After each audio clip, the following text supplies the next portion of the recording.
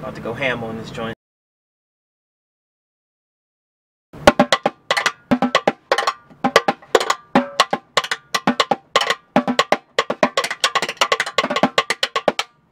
Rim sounds amazing, and open sound pretty much. Oh, now that's cracking. This is for all my timbale heads out there.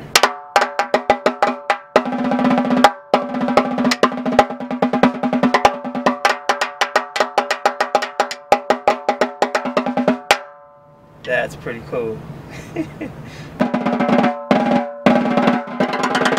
To click number 2. I mean click number 1, excuse me.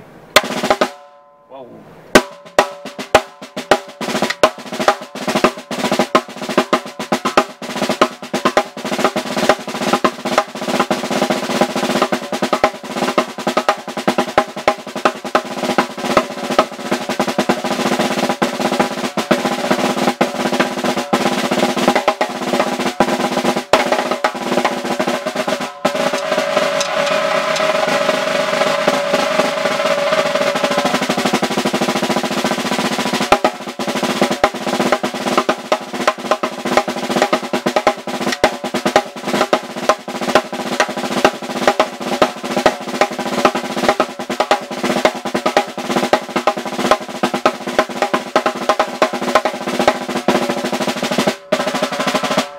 Click 1. Alright, off. Click number 1. Click number 2. It gets just a little bit drier, which is cool. It gets more focused. Any overtone that's in the drum kind of dies its way back further. So, you know, if you play literally almost anything, I like, when I play jazz, I like my, like straight ahead, I like my drums to track very well. Here I'm kind of getting that.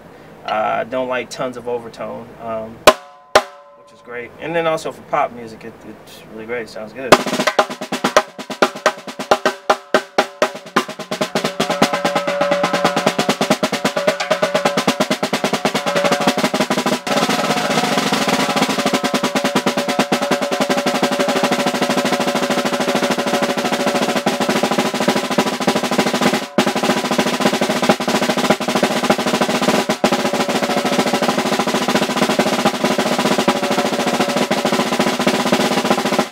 Alright, click number 3. This is where you get your boxier sound. So you get that, it's even drier. You really start to hear the resonance of the wood come out, which is kind of really cool. And it kind of has like this when you hit the rim. Most of the time with like say die cast or triple flange, like when I hit the hoop, it kind of has this kiss. This one, it sounds like the shell is kissing. Like, it's really kind of cool.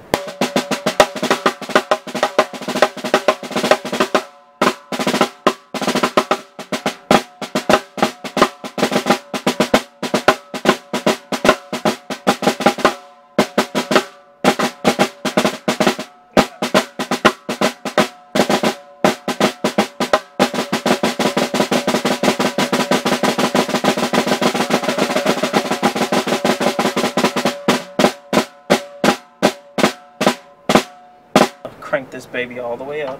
See what we got here.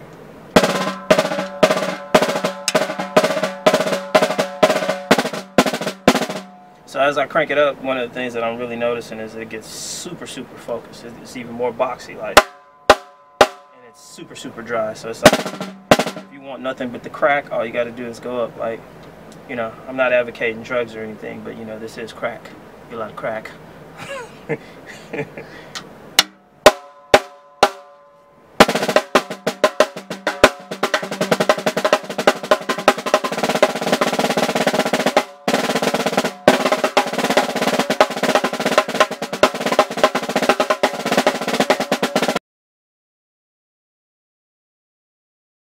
This is what the buzz is all about right here.